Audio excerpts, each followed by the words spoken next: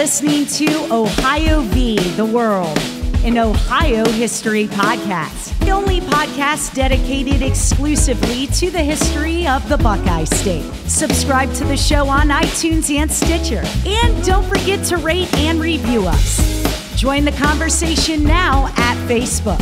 Stream and donate to the show at OhioVTheWorldPodcast.com. Now, here's your host, Alex Hasty.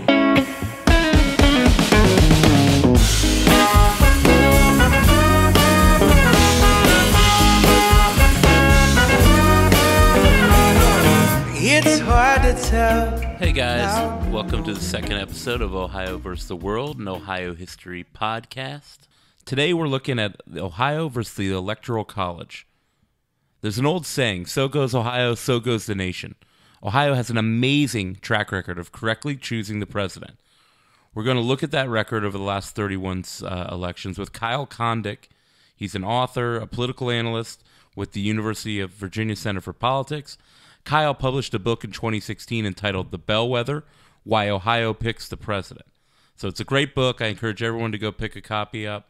And Kyle's going to sit down with us and talk about some of the interesting presidential elections in the Buckeye State and why we seem to always get it right. This episode's Ohio vs. the World Beer of the Month. We pick an Ohio beer to enjoy while we record the show every time. It's 17th State Pale Ale from our friends Curtis and Chris up in Cleveland. It's a great-looking can. It's a great Ohio beer.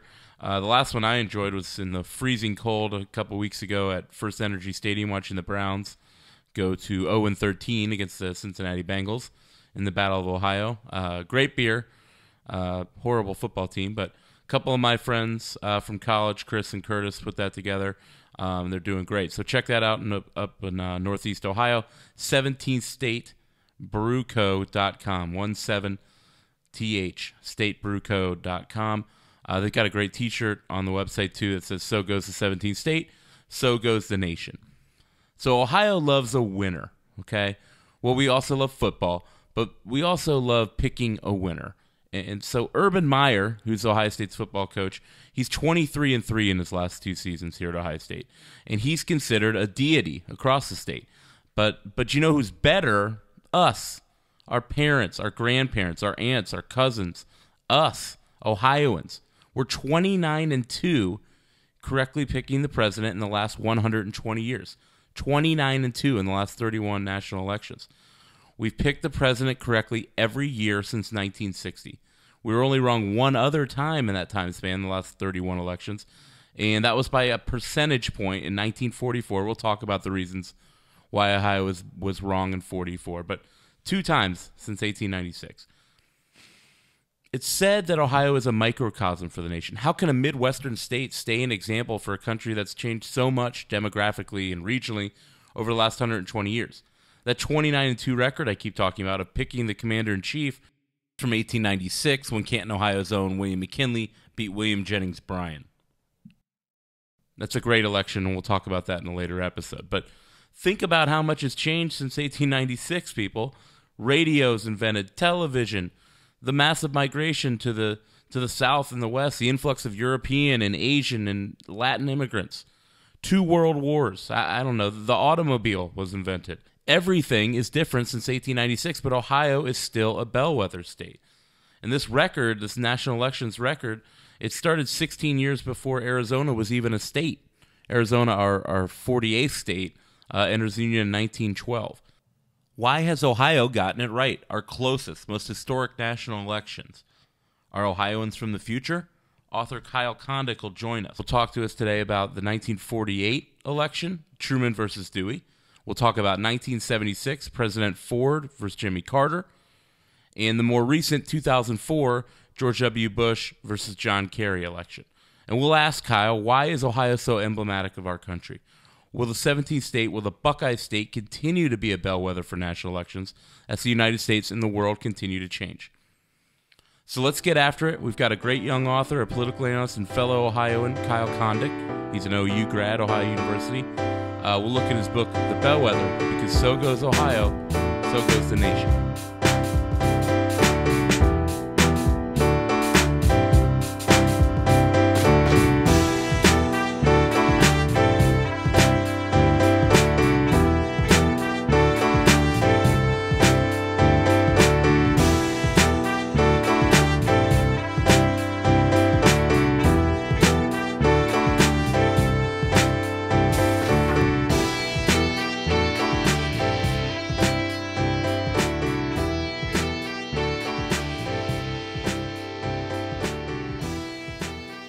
we're sitting here with Kyle Kondik from the University of Virginia Center for Politics, and Kyle wrote a fantastic book called The Bellwether, Why Ohio Picks the President.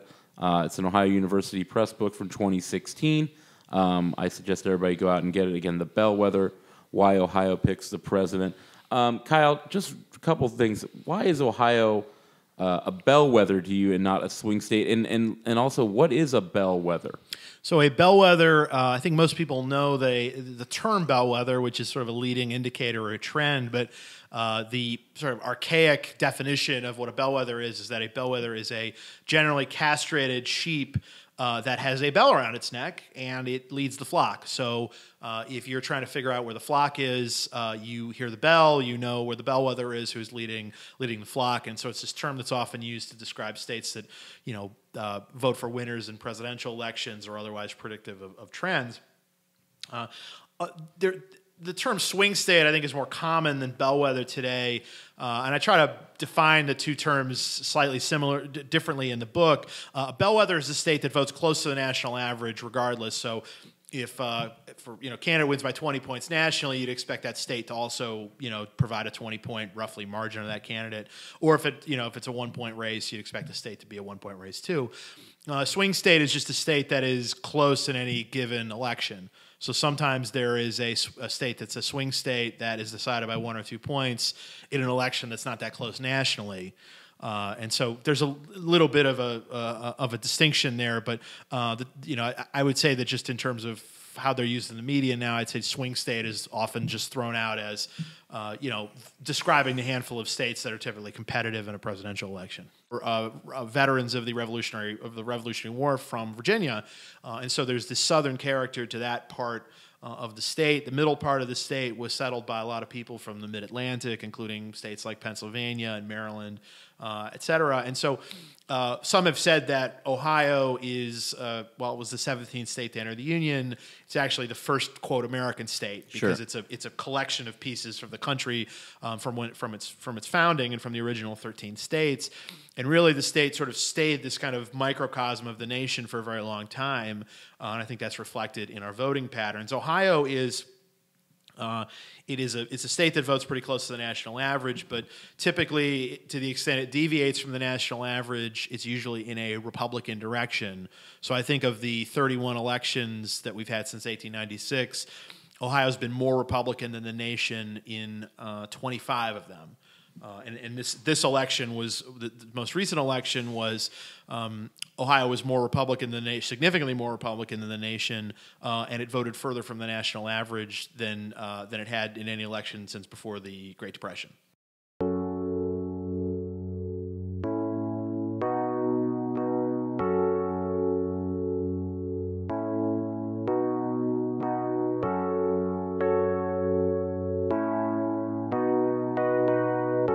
181 million so far.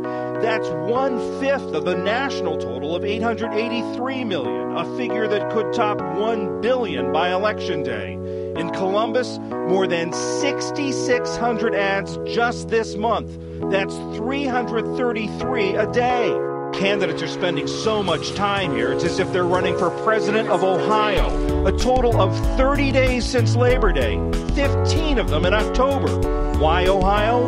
Voters here have picked the winner in every election since 1960, and no Republican has won the White House without it. The urban north, heavy with the auto industry, leans Democratic. The rural south, where mining is important, trends Republican. This could all come down to Ohio this year.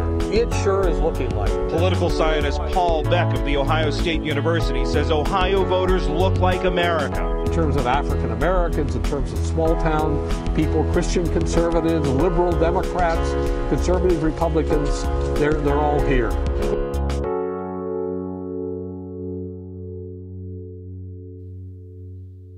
Let's look at the election in 1948. President Harry Truman versus Thomas Dewey, the governor of New York. Truman was the vice president in 1944 when FDR beat Dewey, even though Dewey actually won the election in Ohio in 1944, and we'll talk about that later. That's one of the 2 of the 31 that Ohio has gotten incorrect. So in 1945, FDR dies. Truman takes over. And within weeks, the Nazis surrender. And in August, Truman makes a decision to drop 2 atomic bombs on Nagasaki and Hiroshima, and World War II comes to an end. But Truman, from 1945 and those famous pictures you see in Times Square of sailors just kissing any girl they find, and that was VE Day, August 1945. What a day. Truman becomes wildly unpopular. The economy goes in the tank. The rise of the Soviet Union, the post-war era, immediately after the war, is not going the way the Americans want. We were the winners. We should be rich. We should have all our dreams come true. But there's such a transition from everybody coming out of the war theaters back into the workforce. There's tremendous upheaval in those years leading up to the summer of 1948. And that's where we find Truman in Philadelphia in the summer of 1948. He's going to give probably the biggest speech of his life since the end of the war, his convention speech. The Democratic Party torn apart by the Dixiecrats. People are running from the party, people like Strom Thurmond, over a civil rights platform. But Truman knows he's going to need every single Democratic vote he can get. And after all the bickering and the arguing and the walkouts, his speech is delayed. It doesn't go on until late at night. But Truman takes the stage down at least a dozen points to Dewey and begins his comeback right there on the stage in Philadelphia.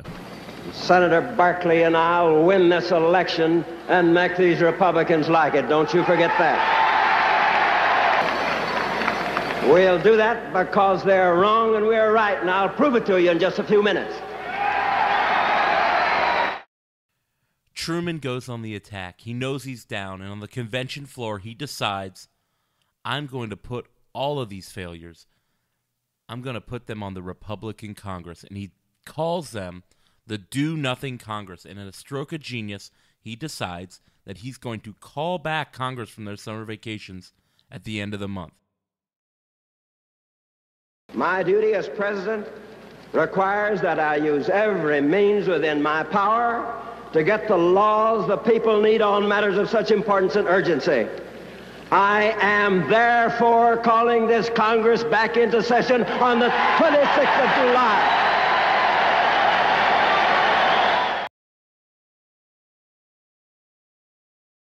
It's a tactic we've seen by presidents ever since 1948. The Do-Nothing Congress. President Obama relied on it heavily in 2012, and even through his second term. And a lot of times with good reason. But this tactic begins to turn the tide on the Republicans. Because the Republicans' idea and Dewey's appeal is that the country longs for these days before the New Deal and the unions and everything being different. They want to go back to the way things were. And Thomas Dewey says he can shrink down government again. He can bring down taxes. We can go back to the way things were in the 20s. Before FDR, before the New Deal. And his message appeals to millions of Americans. He's a national figure. He's the governor of New York. He ran for president in 1944 against FDR, as we said. So people know Dewey, and people trust Dewey. He's scandal-free. He's done a great job with New York. He spent the 1930s busting gangsters and bootleggers. People know this guy, and they can trust this guy. And his message, a Republican conservative message, is really what the country wants. They've had FDR and the Democrats since 1932, 16 years, and they want to change. Tonight, we enter upon a campaign to unite all America. On January 20, we will enter on a new era. Next January 20, there will begin in Washington the biggest unraveling, unsnarling, untangling operation in our nation's history.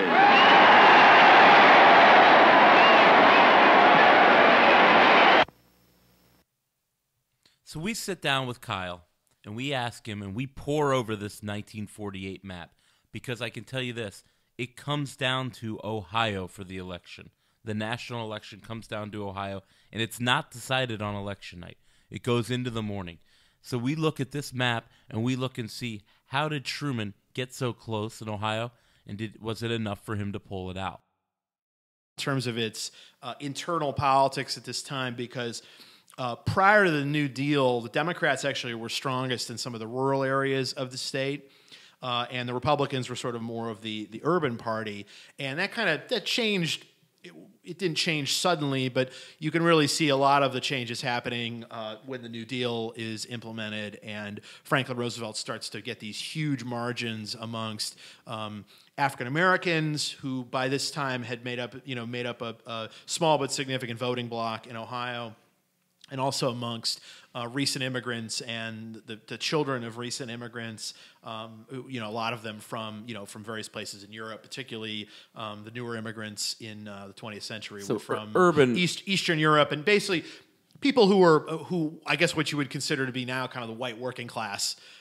People who really felt that they were assisted a great deal by the programs of the New Deal addressing the Great Depression. At the same time, you had traditional kind of conservative Democrats in rural areas who really didn't like the New Deal and didn't really like Roosevelt, and so a lot of those places sort of shifted away. But so Truman's map in 48 is kind of this mishmash of, he wins a lot of the immigrant-heavy industrial areas in the eastern part of the state, including Democratic Cuyahoga County, some of the counties of the Mahoning Valley, Youngstown. He wins Steubenville, which is Jefferson County, Belmont and Monroe counties along the Ohio River, which again were also kind of immigrant-heavy places. There's a lot of mining there. So those places were Democratic really until the 2000s. But then he also wins a lot of a significant number of counties in the western part of the state that are sort of more rural. There was a farm crisis in 1948, and Truman successfully sort of pinned that on Republicans who had taken the on the Congress control of the House and Senate in 1946. People who are familiar with that election may recall that Truman ran against the so-called Do Nothing Congress. Yep. And he was able to sort of make a pitch to some of these folks that had recently been abandoning the Democratic Party and would abandon the Democratic Party going forward. But 1948 represented the last gasp of a sort of this ability for Democrats to maybe carry some of these sort of rural counties in western Ohio. Two of those are Mercer and Putnam, again, which are those two very Catholic counties that would go and swing to Kennedy pretty significantly in 1960 in that religiously colored election. But some of these places that Truman carried in 48, really would only vote Democratic, maybe one or two more times up until now. For instance, in 1964, when Lyndon Johnson carried, I think, 83, 88 counties in a landslide. But many counties in Ohio haven't voted Democratic since that 1964 election. 83 out of 88 for a Democrat. That's got to be about a record, isn't it? Yeah, I think that probably is. Johnson won in a blowout everywhere, but that election in '64 sort of exposes the counties that really are the true bedrock Republican counties in Ohio, and the one I think that really stands out is Delaware County in central Ohio, which is both now the wealthiest county in Ohio and also the fastest growing county in Ohio. And it's actually one of the few places in the most recent election where Hillary Clinton actually did a little bit better than Barack Obama, because that election was Trump had some problems with college-educated Republicans, and so there was a little bit of erosion in Delaware County, but obviously not nearly enough for Clinton to win the state. Yeah, Truman wins, I believe, 22 counties in 1948. Little. Currently, I think Obama wins 16 or 17 against Romney. Mm-hmm. What are your biggest, and just briefly, it's a giantly broad question, but what are some of the biggest shifts from the mid-20th century to today in Ohio's voting demographics? I feel maybe it's moved a little farther south. What are those things from 48 to the Trump and Obama elections recently? What are some of those changes that you've seen? I'd say that one of the biggest developments over the past 50, 60 years, and really it's sort of come to a head within the last 20, but that Franklin and Hamilton counties, Columbus, Cincinnati, were traditionally voted more Republican than the state. And Franklin County voted for Clinton in '96. Hamilton County voted for Obama in 2008. And those counties have continued to just trend more and more Democratic. The flip side of that, and this was really accentuated in the 2016 election, is that Democrats actually used to do fairly well in Southeast Ohio, places like Steubenville, certainly Athens, where Ohio University is, was still a solidly Democratic county, thanks in large part to the college. But then also, you've seen some Democratic erosion more recently in the Youngstown area. But so the changes have essentially been that the two big urban counties, Franklin and Hamilton, have joined with Cuyahoga, sort of this Democratic bloc. But Republicans have sort of grown in strength, particularly in Appalachian Ohio, in the eastern part of the state. And until recently, Obama was able to make up for his losses in the eastern part of the state, particularly in Southeast Ohio, by getting those big margins in the urban counties. But Hillary Clinton was able to get those big margins in the urban counties, but basically the rest of the state shifted against her. Sure.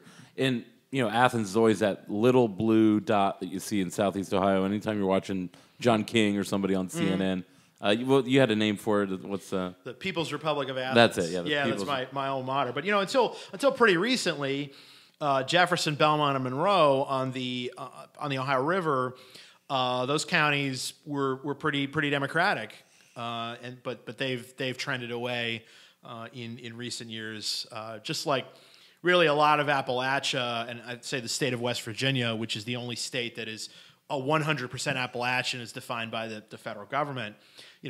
As recently as 1988, West Virginia was voting for Michael Dukakis. Now, Donald Trump's margin of victory there was the second largest in the country. So West Virginia is a state that sort of really moved to the Republicans, and in similar kinds of counties in Ohio, we've seen similar kinds of changes, particularly recently. We talk about, and you talk about in your book how Cook County in Illinois is 40% approximately of the electorate. What is the Columbus, Cleveland, Cincinnati? What is the percentage of that for the Ohio electorate? So the Cuyahoga, Franklin, and Hamilton combined cast about 30% of all the votes in Ohio. And just to put it in perspective, Cook County, which is Chicago, cast about 40% of all the Illinois votes. In 2012, if you had taken Cook out of Illinois and Cuyahoga, Franklin, Hamilton out of Ohio, Mitt Romney would have won the rest of those states by roughly about 5 points. So the states were pretty similar. In this most recent election, Trump did significantly better outside of the big cities in Ohio than he did in Illinois. So that dynamic sort of changed a little bit. But the reason why Illinois is so Democratic and Ohio is sort of a bellwether state, potentially trending Republican, is that if you put those three big urban counties together in Ohio, I think that Clinton got 61 or 62% combined in those counties. In Cook, Clinton got something like 75 or 76%. And the same with Obama. Yeah, and same with Obama. So our three big urban counties combined, don't cast as big of a share of the vote as some of these big cities do in other states, like New York City also. And they're just not as Democratic combined. Truman wins. We remember that iconic picture of him the next day holding up the Chicago paper. It says, Dewey defeats Truman. They had printed the paper thinking Dewey would win. The country thought Dewey would win going into Election Day. But Truman wins. At 11 in the morning, the results in Ohio come in, and Dewey is convinced that he cannot top the electoral votes needed. And Ohio has beaten the Electoral College and has elected Truman in an upset. Dewey's conceding, and Ohio was the payoff.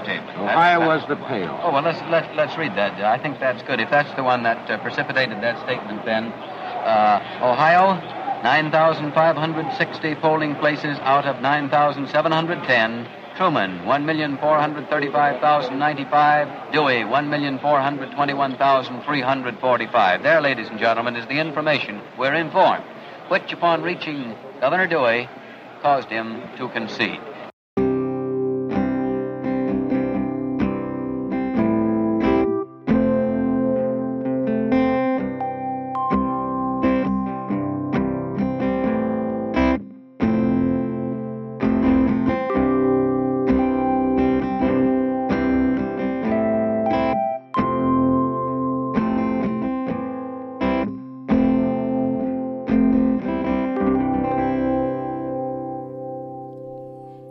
going to go forward here to the 1976 election.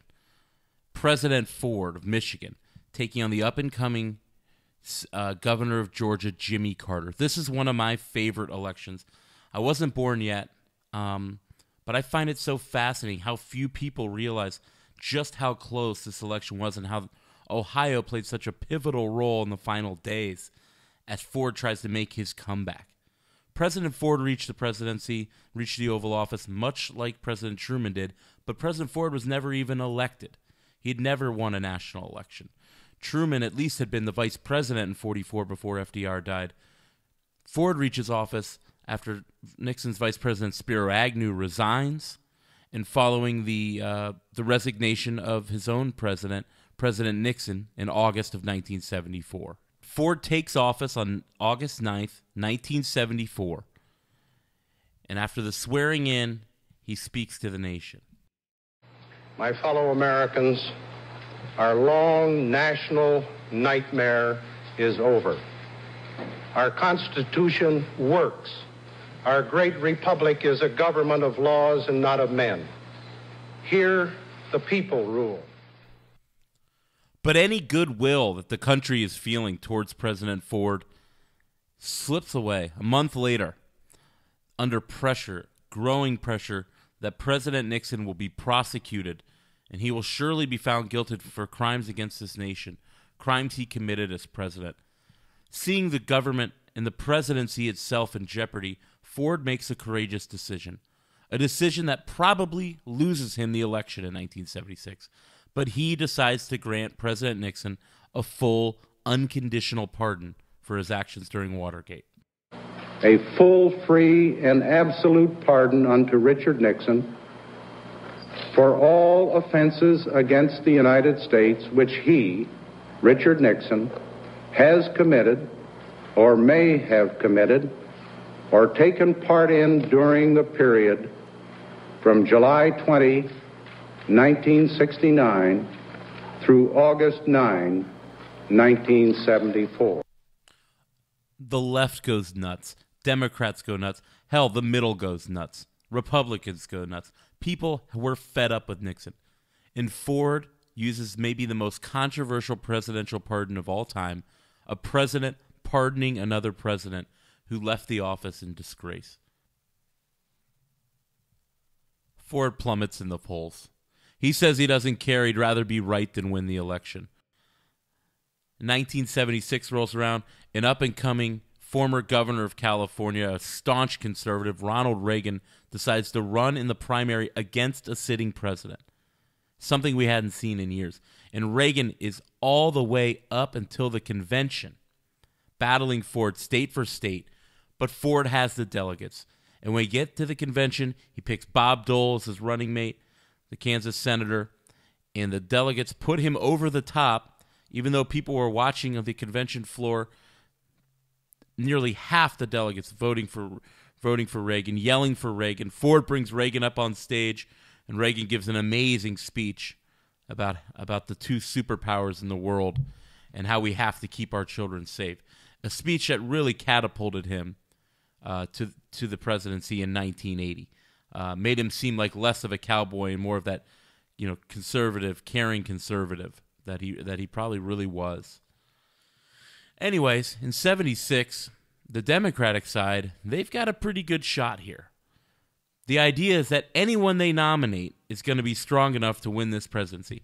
The Republican 2 years earlier, 2 years and 2 months before the election, 2 years and 3 months, resigns. The vice president had resigned before that in scandal. The Democrats have an easy road, but they don't have the candidate. And they go through the primary in an unknown Jimmy Carter, a peanut farmer out of Georgia, Plains, Georgia, rises to the top. I want you to listen closely because I mean it. I'll never tell a lie. I'll never make a misleading statement. I'll never betray the confidence that any of you has in me, and I will never avoid a controversial issue. I won't be any better president than I am a candidate. Watch the television, listen to the radio. If you ever see me do any of those things, don't support me. because I would not be worthy to be the president of this country. But I don't intend to do any of those things, because my faith and my confidence and my support and my criticism and my advice comes from people like you, who don't want anything selfish out of government and want to see us once again have a nation that's as good and honest and decent and truthful and competent and compassionate and is filled with love as are the American people. Carter enters 1976 after the conventions with a huge lead. He runs on trust. People are sick of Watergate and Nixon, and Ford's just seen as an extension of that. But as the campaign gets underway in the fall, Ford begins out campaigning Carter. The newbie. Carter, he's making conflicting statements. He's wishy-washy.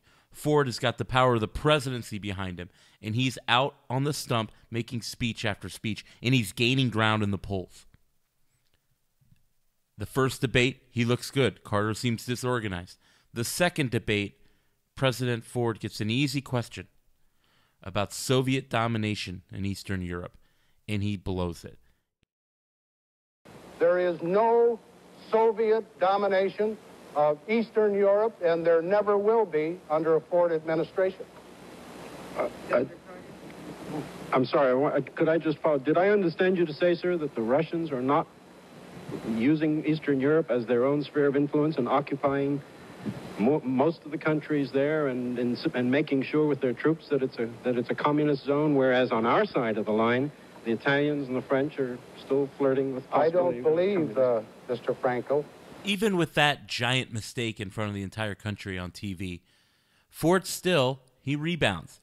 Carter makes his own gaffes. He's inexperienced. He gives an interview to Playboy magazine where he says he has lust in his heart. He's looked at other women, and he's lusted after them.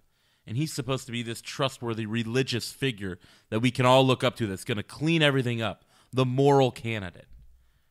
And Carter's lead again begins to chip away.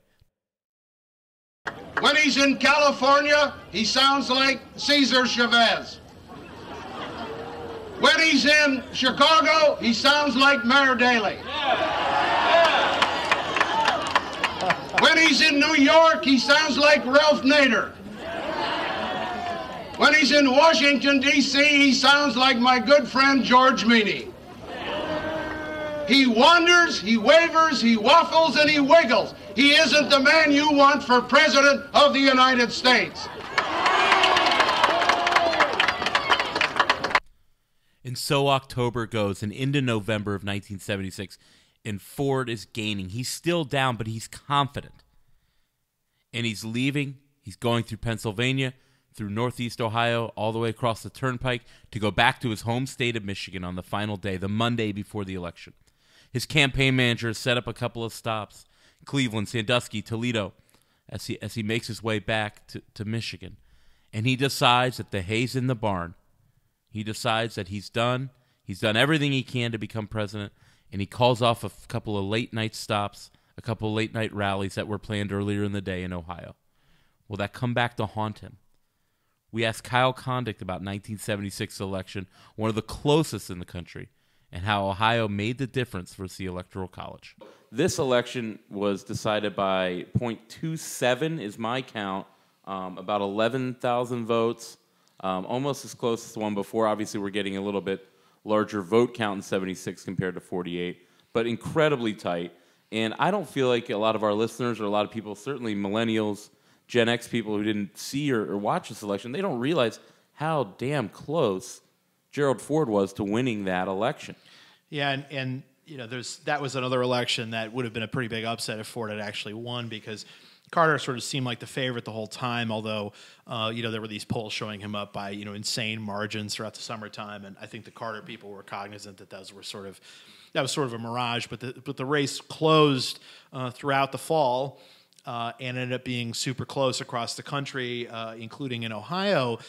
What I think won Ohio for Carter in '76 was, I think he really had a good profile for Southeast Ohio. He's a white evangelical Christian. He's a Southerner, and there's sort of a Southern flavor to that part of the state. It's evangelical heavy compared to the rest of the state. And so Carter won a number of counties in southeast Ohio that Democrats typically don't win, and these aren't places with huge populations. But in an election that was so close, Carter won southeast Ohio by almost 10 points, which is a pretty good margin for a Democrat. Or Carter, I'm sorry, won southeast Ohio by about 10 points, which is a really good margin for a Democrat in that part of the state. And also, Carter did acceptably well in northeast Ohio. Winning a lot of the traditional Democratic strongholds in that part of the state. And it was able to hold off Ford, despite Ford winning, Franklin and Hamilton and the western part of the state by pretty big numbers. Yeah, I mean, you look at the electoral map here that we're looking at, and he really puts a ring once you get east of Cincinnati. I mean, all the way, all those river towns, kills it in southeast Ohio, does very well all the way along the border, the eastern border, Belmont, Mahoning, Columbiana. And then obviously all the way along the lake, almost to Toledo. So that's where he really did well. He wins Dayton, Montgomery too, or not? Yes. So that election, it comes down. It's a 297 to 240 is the final electoral count there. Ohio still in 76 has 25 electoral votes. There's people who said if Ford had another week, that election's held on November 2nd. If it's held on the 9th or something, there's some people out there who believe Ford could have won that.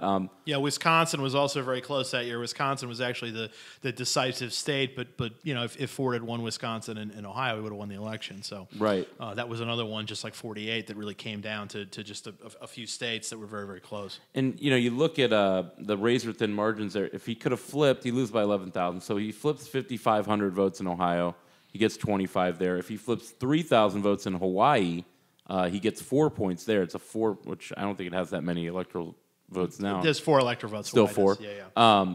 So he flips those, 5,500 in Ohio, 3,000 in Hawaii. He makes up that difference in the Electoral College, I think wins by 1 point in that scenario. Or it actually might have gone to the House at that point. I think they would have both been under 270. But there's this story, Ford's campaign manager, the last day of the election, Monday, he's traveling west, and he has to go through northeast Ohio in the afternoon. He lives in Michigan, western Michigan, Kalamazoo maybe, or Grand Rapids, I can't remember. And he goes through Ohio and calls off an event in Cleveland and a final nighttime event on that Monday in Toledo. And I just wondered if you ever heard that story. His campaign manager always regretted not making those stops instead of just going home and saying, hey, the hay's in the barn. We did the best we could. Let's rest up Monday night and see what the results are.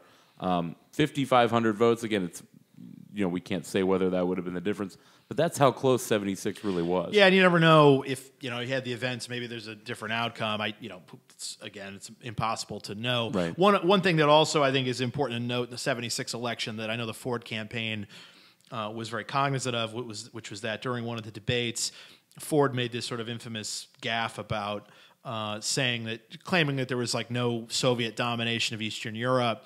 And he basically just sort of flubbed what he wanted to say. But, this is a time where there's still pretty strong bonds with sort of ethnic communities, particularly at, Northeast Ohio. But also I think, Wisconsin was important in that election, places like Milwaukee, where you have a lot of, ethnic voters who are very cognizant of maybe even relatives back home in, Poland or Czechoslovakia or wherever.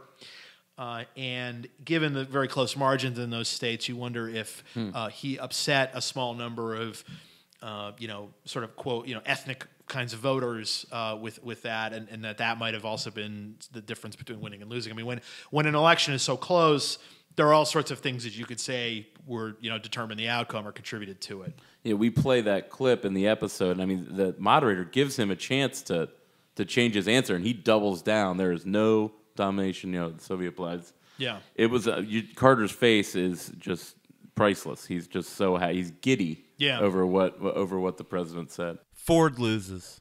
He loses Ohio by 5,500 votes. Were those stops in northern Ohio, could they have been the difference on the day before the election?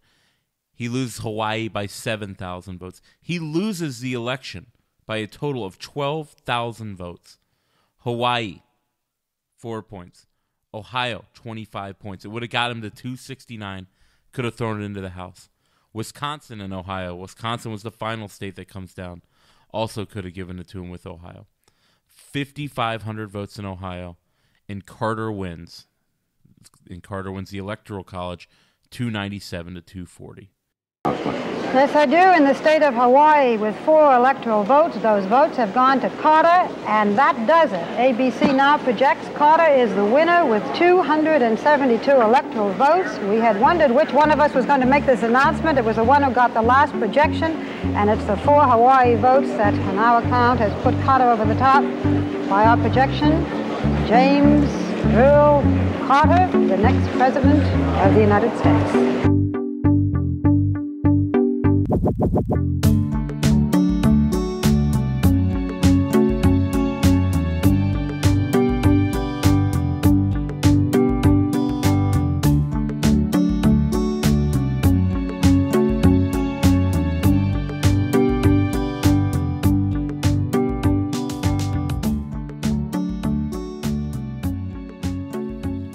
And that brings us to the 2004 election. George W. Bush running for re-election against Massachusetts Senator John Kerry. I don't need to go into a big, long diatribe about the 2004 election and the conditions surrounding it. It was only 13 years ago. The vast majority of people listening to this show voted in that election, or at least lived through it. You really started to notice the divide in this country. It was a nasty campaign. We've obviously seen nastier in recent years, but there was a lot of mud throwing in 2004 between both parties, on both sides. George Bush with the Swift Boat campaign, calling into question Kerry's military service in Vietnam, all kinds of issues back and forth between those two campaigns. We're going to build alliances. We're not going to go unilaterally. We're not going to go alone like this president did. Mr. President, let's extend for a minute. Let me just one point. I got to answer this. Exactly. And with reservists being held on duty. But let me answer this, what he just said about Well, I going wanted to get alone. into the issue You of the tell backdoor Tony draft. Blair we're going alone. Tell Tony Blair we're going alone. Tell Silvio Berlusconi we're going alone. Tell Alexander Kwasniewski of Poland we're going alone. Got 30 countries there. It denigrates an alliance to say we're going alone, to discount their sacrifices. You cannot lead an alliance if you say, you know, you're going alone. And people listen. They're sacrificing with us. Senator? Mr. President, countries are leaving the coalition, not joining. 8 countries have left it. If Missouri, just given the number of people from Missouri are in the military over there today, were a country, it would be the 3rd largest country in the coalition, behind Great Britain and the United States. That's not a grand coalition. 90% of the casualties are American. 90% of the costs are coming out of your pockets. I could do a better job. My plan does a better job. And that's why I'll be a better commander-in-chief. The country was on edge. You know, Gore had lost by 600 votes and it went to the Supreme Court 4 years earlier. And that election night had a lot of the same feelings. It felt like deja vu that Ohio was too close to call. The networks won't call it. This network called it. They pulled it back. The Kerry campaign does not give in, even though they're down by well over 100,000 votes late that night. They go into the morning. They look at the situation again in the morning and decide that there's no path to victory for them. Ohio falls to Bush's side. It puts him over 270. And he is re-elected president in those two campaigns. But why we want to look at 2004 here is that's the election that Ohio really was the difference maker. So we sat down with Kyle Kondik to ask him about 2004. 2004 election. Ohio is being noticed, as this swing state or this bellwether state. And the election is going to be close. I mean, Bush is, at this point, we know there's no WMDs. Bush is sliding. He's made his own gas in the election. Kerry, not an incredibly strong candidate, but is making a solid push. And the election night, we're fresh off of 2000 with the Bush-Gore recount situation. And the country knows it's going to be another close election. Bush wins Ohio And really the reason people remember that election so much here in the Buckeye State is most of the major news organizations called that election basically for President Bush when they called Ohio. The map at that point did not really work out for Kerry.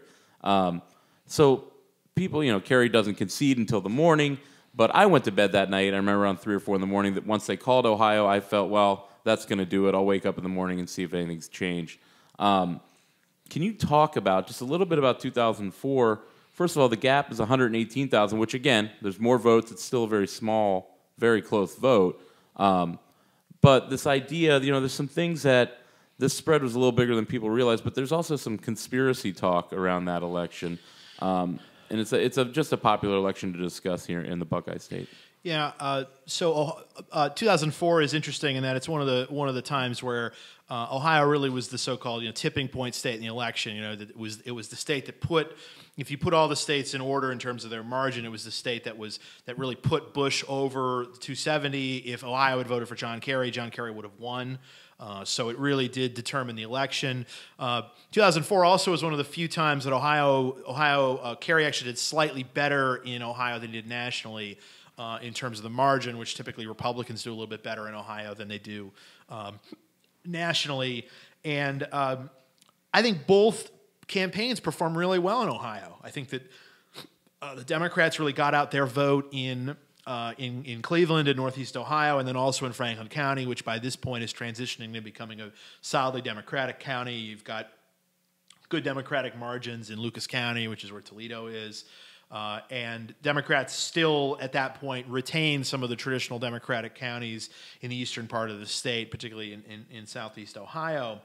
But Karl Rove and the Bush campaign are able to squeeze really big margins out of the core Republican counties and out of the suburbs and out of the exurban counties and able to win the state by 2 points. The conspiracy theories about the election, one is less credible than the other. The one that's not very credible is this idea that the voting machines were somehow rigged or something like that, or that there's this thing in vogue among certain, I think would say activists on the left in particular, saying that, the exit polls suggested that actually Kerry was going to win Ohio, and then they were reweighted. And, exit polls are not nearly as good of a metric as actual vote totals. So I would go with the vote totals instead. And then also there's this idea that in that year there was a constitutional amendment on the ballot to ban same-sex marriage. Same-sex marriage was already banned in Ohio at that time. Of course, we've had this massive sea change in public opinion on same-sex marriage over the last decade. That was issue 1, I think. Yeah, but that issue passed quite significantly, and there was this thought that it brought out extra voters for Bush. I don't think that helped. I don't think that really determined the state. And there's some academic research that sort of backs up that assertion. Although there are a lot of people I respect who also do think that issue was really important in Ohio. But what I think you sort of have to look at though is that was Ohio, given its history, really going to vote against an incumbent Republican president when that incumbent Republican president was winning the national popular vote? Because, as I've said, Ohio's typically more Republican than the nation. It wasn't in this election, but it was very close to the national average. It wouldn't have made much sense, historically speaking, for Ohio to vote for Kerry and give him the presidency when Kerry was losing a national popular vote. So how Ohio performed in 2004 makes perfect sense to me, and I don't think that there's really any conspiracy that jumps out as being credible when you look at the actual results. Well, and you look at he's described as a boogeyman in your book, but there's a lot of people who had issues with our Secretary of State at that time, Kenneth Blackwell. We had long lines at the election places. Again, do long lines affect Republicans or Democrats? We could talk about that all day. But there's a great quote from your old mentor. Is it Tom? How do you say the last name? Suds? Tom Suddes. Yeah, Tom Suddes, plain dealer columnist, who writes about Blackwell, and I quote in your book, "Rigging Ohio for Bush would have required energy and skill from a Secretary of State who had neither." I love that quote. And also, Ohio elections are run largely at the county level. I mean, the Secretary of State does intercede in certain points, but it would just be really hard to rig an election statewide. I think in Ohio, really in any other place. That doesn't mean that there's not going to be some shenanigans here and there. But Bush did win the state by about 120,000 votes. That's close, but it's not super duper close. So again, the way that Ohio voted in 2004 made sense. There doesn't seem to be any real evidence of sort of foul play in that election, as far as I can tell. So Bush hangs on. It goes through the night, nothing like we had in 2000, but the election is basically determined. The next morning, Kerry comes out to his fans in Boston, his supporters, and concedes the race. I would not give up this fight if there was a chance that we would prevail. But it is now clear that even when all the provisional ballots are counted, which they will be, there won't be enough outstanding votes for us to be able to win Ohio. And therefore, we cannot win this election. There you have it. Kerry loses Ohio, so Kerry loses the election. George Bush goes on to win re-election thanks to the Buckeye State. So we talk about this 29-2 record that we have, but we also want to talk to Kyle, well, what happened in those two that we lost? And when I say lost, I mean Ohio did not pick the winner in 1944 and 1960. So we asked Kyle, what's keeping Ohio from picking the winners in those 2 years? We lost, and correct me if I'm wrong, we're 1944 and 1960. When I say lost, I mean Ohio did not pick the winning candidate that year. Right.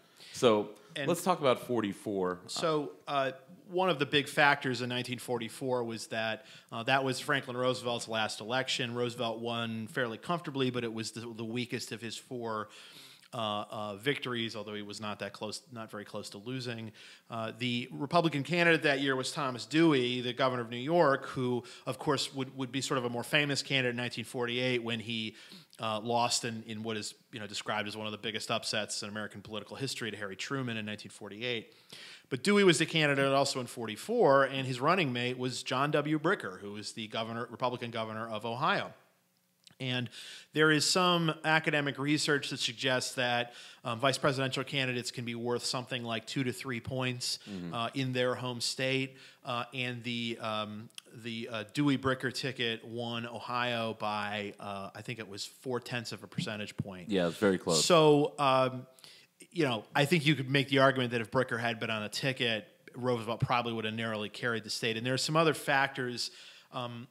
FDR's win was probably a little weaker than it should have been because it was harder for service members who were millions of people deployed and supporting the military overseas. It was kind of hard for a lot of them to vote, and I think that probably depressed FDR's support a little bit in states all over the country, including Ohio. So that's another factor. But I think the Bricker being on the ticket was the most notable. And Bricker is the last Ohioan to be on a major national ticket, which is amazing. Ohio produced all these presidents from 1840 to 1920, and then had Bricker on the ticket in 44, but haven't had anyone since. And of course, John Kasich tried to run for president in 2016, really outside of winning the Ohio primary, didn't really do all that much. But for a state that's been so important in presidential elections, we haven't really had a major national figure. We're on a little bit of a cold streak here. Yeah, that's right. And you look at how many presidents we had, especially from Hayes until 1912 with Taft, or I should say 1920 with Harding. Mm-hmm. It is amazing we haven't even had someone on the ticket, especially for such a swing state. So the Bricker factor is huge. There's a Bricker and Eckler firm here. Actually, my mother used to work at Bricker and Eckler. Sure.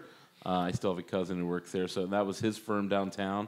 Well, the other one we lost is 1960. So now that is obviously known as a very close national election.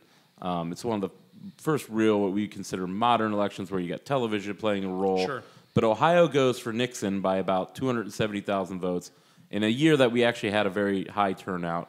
That was not that much, but what was it about 60? It's not quite as clear. There's no Ohioans on the ticket. What did you see in the 1960 election that kind of swung it for Nixon? Who was the favorite going into Election Day? There's this great quote that John F. Kennedy said after the election when he said that nowhere do I get more applause and fewer votes than Columbus, Ohio. And actually, back then, Columbus, Cincinnati were totally Republican places, but that was an interesting election because it was an election that really, you see religious voting patterns. It's basically Catholics versus Protestants. According, I think, to Gallup, Kennedy won about 4 out of every 5 Catholics, and Nixon won 3 of every 5 Protestants. Wow. And you could see this in Ohio's voting pattern. In fact, if you look at the election before that, 1956, Eisenhower's re-election over Adlai Stevenson was basically a blowout election. So if you look at the change in the vote from 56 to 60 in Ohio and nationally, basically in places that had a lot of Catholics, you see Kennedy doing way better than Stevenson did in 56, but in places that were heavily Protestant, you don't really see much change at all. So in Ohio, there are 2 counties in the northwestern part of the state, Mercer and Putnam County, small rural counties. They're actually super duper Republican now. Mercer's a very Catholic county, right? Well, yeah, both Mercer and Putnam are the only 2 counties in the state that are majority Catholic. Okay. And nowhere did Kennedy improve more on 1956 on Adlai Stevenson than in Mercer and Putnam counties. I think he still lost both of them, but it was, he went from gained like 17 points or something on Stevenson. Yeah, I mean, and you saw that in other places that were heavily Catholic in the state. But like Franklin County, for instance, which really isn't as Catholic as some other places, didn't really have a big influx of a lot of Eastern European, Italian immigrants, maybe 100, 120 years ago. Franklin County was Republican most all the time anyway, but really was very cool to Kennedy. Whereas Kennedy did okay at Hamilton County, Cincinnati has more Catholics, and of course Cuyahoga County too. Which has a significant number of Catholics. But you look at like Lake County, which is part of the the Cleveland suburban exurban area. That's another county that's pretty heavily Catholic. Kennedy actually carried Lake County, even though it was and still is kind of a Republican-leaning swing county. But so basically, to sum it up, there weren't enough Catholics in Ohio to elect Kennedy in 1960. Well, I love that, and I never heard that quote before. I was watching some of your stuff. Listen to some of the things from your book tour, and that Kennedy quote about Columbus is great. I've never gotten a louder applause and less votes. Is that basically it? Yeah, and of course nowadays, actually, sometime soon, within maybe the next 2 or 3 presidential elections, Franklin County is going to start casting the most votes in the state in presidential elections. It's gaining on Cuyahoga County in that regard, and it's either the counties are about equal in population, or maybe Franklin has even overtaken it at this point. But Franklin has now become a super duper Democratic county, and actually Hamilton's headed in that way too. So the 3 big urban counties are very Democratic, or getting there, but the rest of the state is arguably moving Republican nowadays. That's going to do it for this week. Thanks so much to Kyle. Now let's get to this week's book recommendation.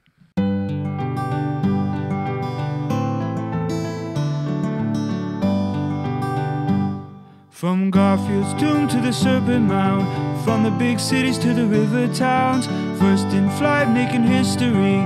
There's so many books you need to see. I like reading,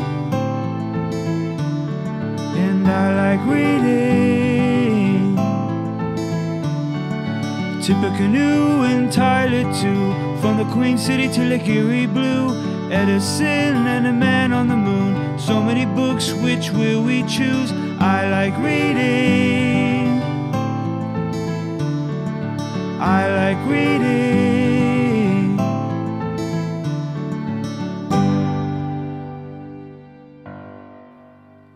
As you probably guessed, our book recommendation for this week is The Bellwether, Why Ohio Picks the President by Kyle Kondik, an Ohio University Press book, 2016. Check Kyle out on the Virginia Center for Politics website. He's the managing editor every week of their Crystal Ball. It's a political newsletter looking ahead to the week in the world of politics in D.C. So we really appreciate Kyle coming on. Go check his book out. Get it on Amazon. It's available at most retailers. So it is a really fun book to read if you're into Ohio presidential politics and just Ohio politics in general. Join us next week when we talk about Prohibition, Ohio versus Booze. Check us out on Facebook. Check us out on Instagram, Ohio v. the World Podcast. Check out our website, OhioVTheWorldPodcast.com. Thanks to the opening music from my favorite band, Forest and the Evergreens. We'll see you next week.